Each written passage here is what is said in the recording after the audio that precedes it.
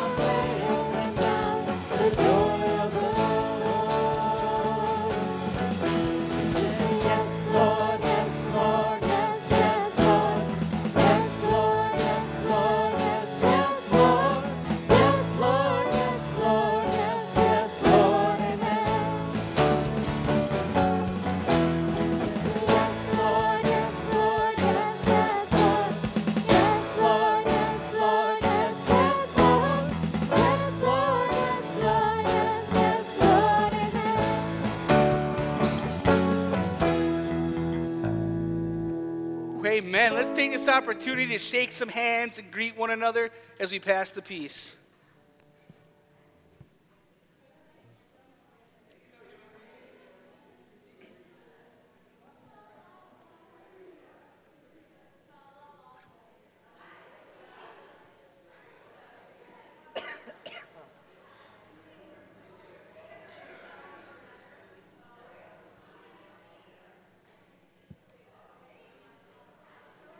Yeah, they have all the windows closed. But it's hot outside.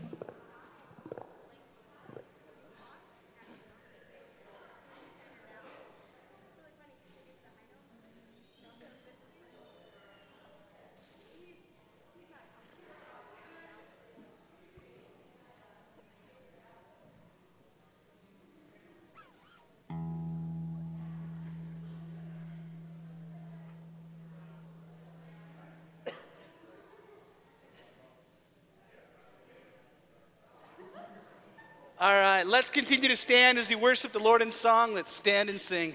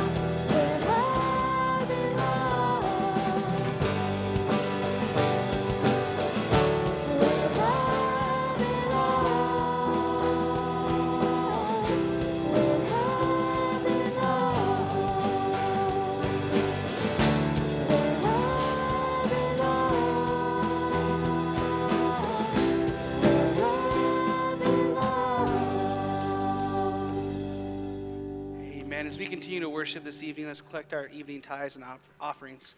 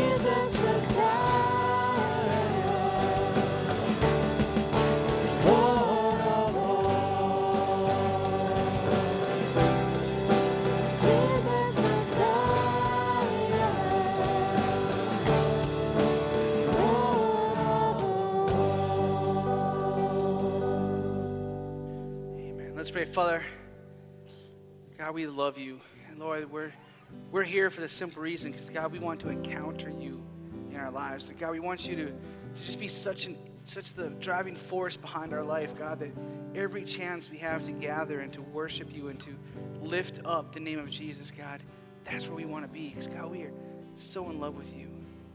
Lord, we are so thankful right now, God, for the work you're already doing in our hearts tonight as we've just worshiped this evening, God, that you've already begun to transform our lives because that's what you do, Father. God, you always work at bringing us into a close relationship with you. And the word says, draw near to you and you'll draw near to us. And God, we're here to meet with you tonight. Father, I do pray for these offerings and gifts that, God, you would use them to reach this community with the message of Jesus Christ. That, Father God, it'll be used to fund ministries that are going to make you famous in this place. God, I pray that tonight as we look at the word, that Holy Spirit, you would just open our ears and our hearts to hear tonight.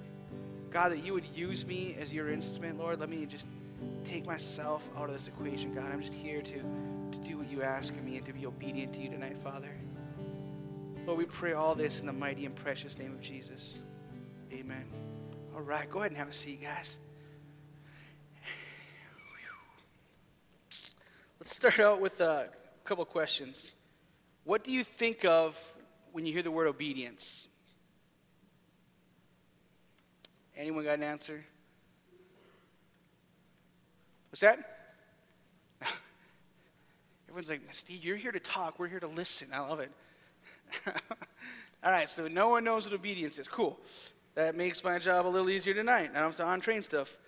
But most of the time when I ask someone what they think of obedience, they give me answers like this. It means following the rules and guidelines, being obedient to that, right? I got to listen, doing what you're told, doing what's expected of you, things like that, okay?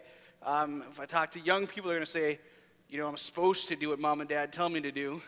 And then I say, well, do you? And they say, I'm supposed to do what mom and dad tell me to do.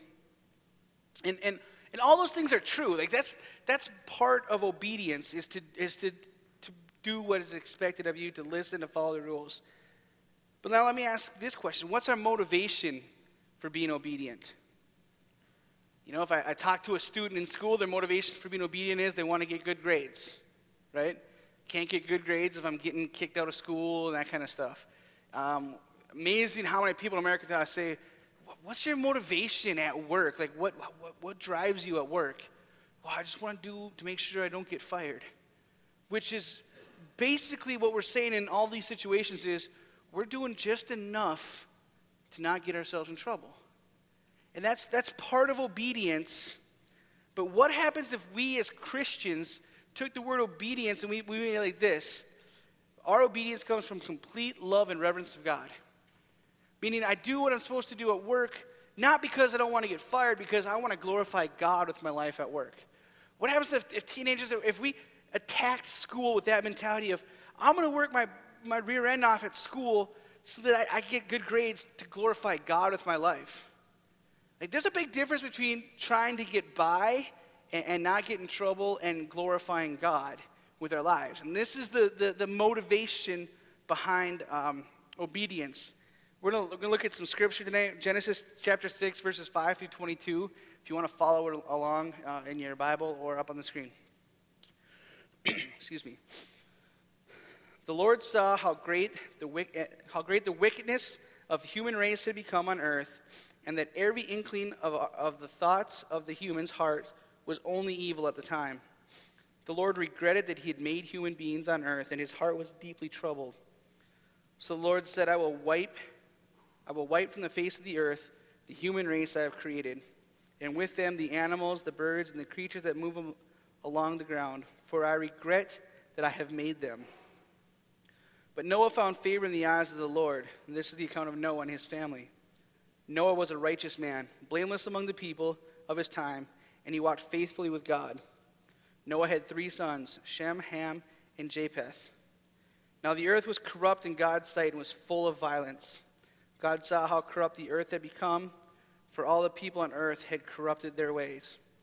So God said to Noah, I'm going to put an end to all people, for this earth is filled with violence because of them. I am surely going to destroy both both them and the earth. So make yourself an ark out of cypress wood, and make room in it make rooms in it, and coat it with pitch inside and out. This is how you are to build the ark. The ark is to be 300 cubits long, 50 cubits wide, and 30 cubits high. Make a roof over it, leaving below the roof an opening 1 cubit high all the way around. Put a door in the side of the ark, and make lower, middle, and upper decks. I'm going to bring floodwaters on the earth to destroy all life under the heavens. Every creature that has the breath of life in it. Everything on earth will perish.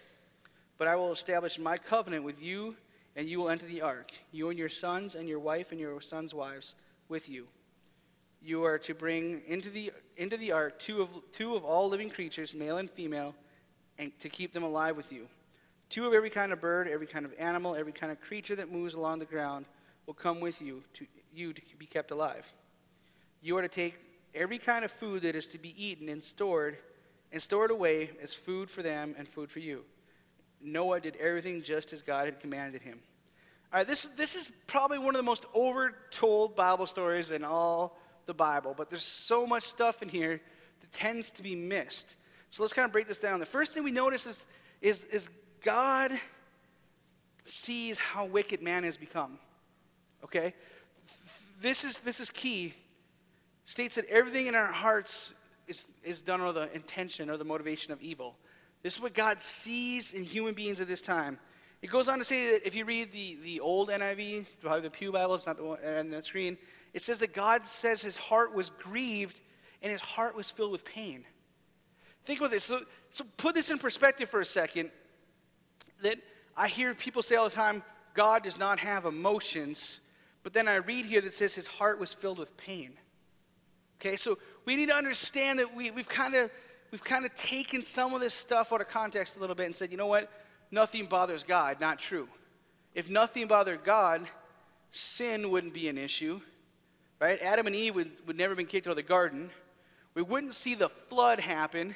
So we need to understand that, yes, our behaviors, our things does grieve God and can and does put pain in his heart. So God has this plan. He's going to wipe out everything he created because he's so disappointed, or he's so grieved of all the stuff he's made and how they've turned. So you see this passion of God saying, everything I had desired, everything I built for is all messed up, and I should have never done it. But then, out of nowhere, kind of almost out of nowhere in this passage, you just hear this passage about how much pain and grief God has. And then he says, but Noah found favor in the eyes of the Lord. It says Noah was a righteous man. And I love how Faith Weaver describes a righteousness is those who worship and obey God. Okay, so worshiping God and obeying God, they go together to make a righteous person.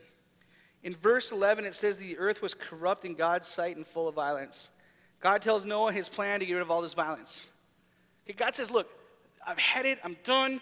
He's confiding in Noah, which is kind of cool to think about. Like, out of all this stuff and all this pain God has, he's having this conversation one-on-one with Noah. And he tells him to build an ark. And to break it down, it's 450 feet long, okay? That is 1.5 football fields. That's huge, right? 75 feet wide, that is as long as a high school basketball court. So if you go to Magic City, look at their basketball court, or go to any other school, high school, and look at their regulation court, that's how wide it is. So 1.5 football fields long, basketball court wide, 45 feet high, which is about 5 stories, which is basically the equivalent to the Big M building downtown, the Minot building. Think about the size of this task God's put Noah on. All right, and I've read the Bible, there's no power saws. So he's got a lot of work to do. Very specific, he says doors on the side, 3 decks, build a roof, covered 18 inches up, all that kind of stuff. And God says, do this, I'm going to destroy everything except for you and your family. Bring with you 2 of every living creature and keep them alive. So it wasn't enough that Noah had to build this giant boat, but then God says, once the floodwaters come, which, by the way, if you've studied Noah, you know that it never rained on earth until the flood. All the other water came up from the ground, springs, oceans, lakes, things like that. So God gives Noah this enormous task of building this boat, and then says, and once you get on the boat, you're just really getting started, because now you have to keep all these animals and yourself and your family alive as I destroy the earth. And the key to this is at the very end, it says Noah did everything just as God had commanded. Okay, that's the point, is God calls us to do something. We don't have the privilege of doing it the way we want to, right? Obedience is, God, you're asking me to do something that makes absolutely no sense. You're telling me to build this giant boat, and because you're going to flood the earth, and then you're going to have this thing called rain that no one's ever heard of before. People got to think Noah's crazy, right? But it says he did everything just as God commanded. So what does that mean for our lives today? First thing is, we can grieve God with our disobedience. Okay, and this is, if God is the same yesterday, today, and forever, and the human race could grieve God and cause this flood, God is still the same God, right? He still has that. We can still grieve him. So if sin and disobedience can grieve God in Noah's day, it has to grieve God today. We must then understand that our actions today are also, God can feel those, right? God sees, he's walking with each one of us. This happens because God loves us so much that when we walk in sin, specifically knowing sin, specifically things that we know are sins, it hurts God. It hurts, it grieves him, it pains him. And this is how much God loves you. I mean, I can't stress this enough, that the reason why it hurts God is because God is a God of love, right? And for the parents in this room, how many of you guys ever had like your kids maybe lie to you or do something that they're not supposed to do, and you've had to kind of go through those emotions? It's not a fun emotion to go through, is it, right? It hurts, it's painful, it's all those things, and that's exactly how I see God. And the reason why it hurts is because he loves us so much. Psalm 139, 17 and 18 says this: "How precious to me are your thoughts, God, how vast is the sum of them. Were I to count them, they would outnumber the grains of sand. When I awake, I'm still with you." Okay? This is a great passage, man. God thinks about you more often than there is grains of sand on the earth. And a couple years ago at Acquire the Fire, they gave us this number. It was like it was a 14 with 19 zeros behind it. That's how many estimated grains of sand there are on the earth. And now that's how it says that God thinks of you more often than that. Okay, so you get this picture, man, that this God loves you. He loves me, and he desires for us to be with him. He thinks of us more often than that. So if God loves you that much, of course it would break his heart when we sin. Okay? That's why Jesus had to come, because God desires for us to be with him and to walk with him, and that can't happen if we have not had the shed blood of Christ to atone for our sins. So the second thing is obedience is you can get rid of obedience through worship. Okay? Worship, love, adoration, and reverence for God. That's how we defeat the sin virus in the world today. Is we worship God with our whole heart, our whole soul, our whole mind. We love him above all else. We adore him. And the thing that I think we've kind of started to lose in America is the reverence for God. You know, we kind of think of God as he's always there and he loves me and it's all good. And we forget that God is God sometimes. Just like Noah was a righteous man, Noah, how did he become righteous? He worshiped the Lord.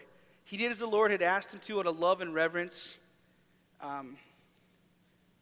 What happens if we all started taking the word of God at face value? Okay? Because this is what it means to be obedience. There's things in the Bible that are no-brainers, right? Let's look at Isaiah 58:10. And if you spend yourself in behalf of the hungry and satisfy the need of the oppressed, then your light will rise in the darkness, and your night will become like the noonday. Okay?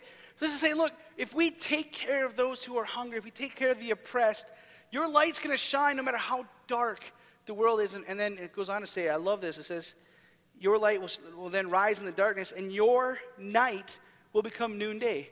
The stuff that we're dealing with all of a sudden just dissipates because we have the light of Christ shining out of us as we take care of the hungry and the oppressed. That means feeding those in needs, not second-guessing if they're a scam artist. This is something I struggle with all the time is with Christians saying, well, I just don't give money to people who are begging because they might be scam artists. And I'm like, yeah, but they might also be Jesus, right? Because Matthew 25, 35 through 40 says this, for I was hungry and you gave me something to eat. I was thirsty and you gave me something to drink. I was a stranger and you invited me in. I needed clothes and you clothed me. I was sick and you looked after me. I was in prison and you came to visit me. Then the righteous will answer him, Lord, when did we see you hungry and feed you, or thirsty and give you something to drink? When did we see you a stranger and invite you in, or needing clothes and clothe you? When did we see you sick or in prison and go visit you? The king will reply, truly I tell you, whatever you did for one of the least of these brothers and sisters of mine, you did for me. I have a hard time when we start saying, I don't know if I should do this when the Bible says we should do it. Because here's the reality is our personal faith walk, if someone's hungry and we feed them and they're scam artists, at that point it's between them and God. We've lived out the obedience of the Scripture. The Scripture said to do that, right? And yes, sometimes there are scam artists. Sometimes there are things that aren't right in this world. But we should always be able to say with a good conscience, I was obedient to God in everything. And that's just one of the things that I've struggled with in my life is how do we handle those situations? And the more and more I study, the more and more I say, I need to keep just giving money. I need to keep giving food and things like that. And I can tell you guys, in that situation, I've met some of the coolest people in the world. Just 3 weeks ago, there's a guy who was asking for food, and I didn't have any money. So I said, hey, you want to jump in my truck? I'll take you to McDonald's. And him and I sat down, and we shared a meal. And this guy's a Vietnam vet who is just, I listened to his stories, and I'm like, holy cows, I'm sitting in the presence of a hero of our nation. And it just came from taking care of him. And from there, I was able to get him involved with Salvation Army and some of their programs to help him out. And it's just one story, right? God has constantly given us an opportunity to be obedient to him. And then the third thing I need to point out tonight as we get ready to close is disobedience leads to disaster. I have no other way to explain this, man. And people who like to disagree with me and say, sin and disobedience don't lead to disaster, look back at this story. No one was doing what they're supposed to be doing, and the heart of man had become disobedient to God and really didn't care what God thought, so he was going to wipe out everything. So, and like in Romans it says, for the wages of sin is death. And you start looking at this and go, man, we have it wrong. There is stuff we need to be doing besides just walking in grace. Think about this. If Noah had changed God's plan just a little bit. I was reading an article online. It said that had Noah built the ark at 44 feet high instead of 45, it would have tipped over. How about that? It wouldn't have been balanced to handle it. Had it been just a little bit shorter, there wouldn't have been enough air mass for it to float. And you start thinking, man, how different is the world if Noah would have drowned because he wasn't obedient to God and building the boat? A lot. We're not here, right? There was only the 8 of them on that boat. So if they didn't survive, we're not here. Or how about this one? If God commanded Noah to keep these animals alive, and all of a sudden Noah's like, I think a zebra burger sounds good. I'm going to go ahead and eat the zebra. And all of a sudden he's disobedient to God, and we know that sin and disobedience leads to disaster. That turns out a whole different way, doesn't it? It says that he did everything God had commanded him. Noah not listening to God would have caused him to drown in a flood of disobedience. Right? I honestly believe if he's disobedient, he's not righteous, he drowns. But instead, we'll pick up the story next week as we see Noah floating on the sea of obedience. Let's pray as the praise team comes forward. Father, thank you for tonight, God, and thank you for challenging us to be obedient in all things in our lives. Father, for each one of us, that means something different. And Lord, right now, I just pray that you speak to our hearts. Lord, show us the areas we need to be more obedient to you. Father, show us the areas where maybe we've just not been obedient at all. And you're calling us out tonight. God, I really feel like you're challenging us to apply the Word of God to every decision we make in our lives. So, Father, give us a hunger for your Word. Give us a passion for your presence. And Lord, I thank you for this time tonight. In Jesus' name we pray. Amen. Let's stand and sing our final song.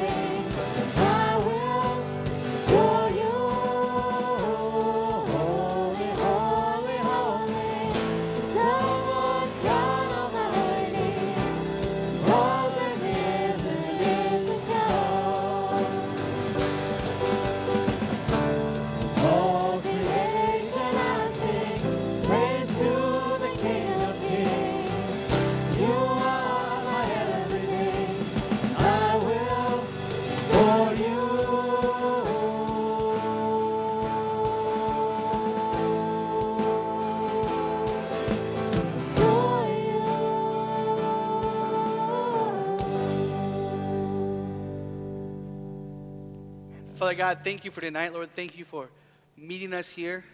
Lord, being true to your scripture. You say where two or more are gathered in my name, there I am in their midst. Father, we just love you and we adore you. And Lord, we pray that you will use us to be a light to this world. In Jesus' name we pray. Amen. Go in peace and serve the